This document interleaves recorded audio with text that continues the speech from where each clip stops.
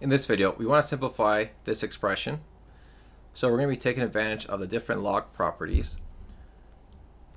So the first one is to notice that 27, 8, and 125 can be rewritten as 3 cubed, 2 cubed, and 5 cubed.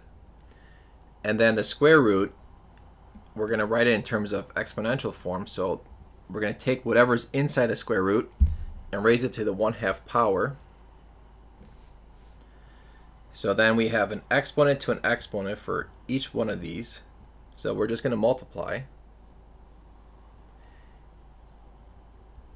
And we get 3/2 for the exponent. And then now we're going to bring out the exponent in front. So each one of these exponents will go in front of the log.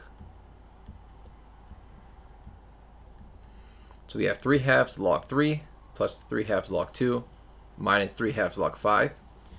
And because they all have the 3/2 in front, we can factor it out. And then we multiply that by log 3 plus log 2 minus log 5. Whenever we add two different logs with the same base, we multiply the inside. So we'll do 3 times 2 will give us 6. So we have log 6 minus log 5, log 6 minus log 5. Those cancel, and we're just left with 3/2 as our final answer.